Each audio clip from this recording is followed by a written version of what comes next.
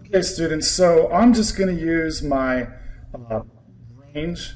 You can use a hot plate, whatever you want. I'm going to use my range. I'm going to put that wire screen in the beaker, and then you can see that I have my evaporating dish with ice. Okay, I didn't have crushed ice, so I just took a hammer, crushed my cubed ice, and I'm going to set that right here.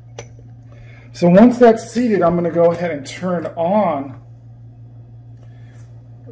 the heat, and what should happen is I should see the sublimation of the iodine that I spoke of earlier.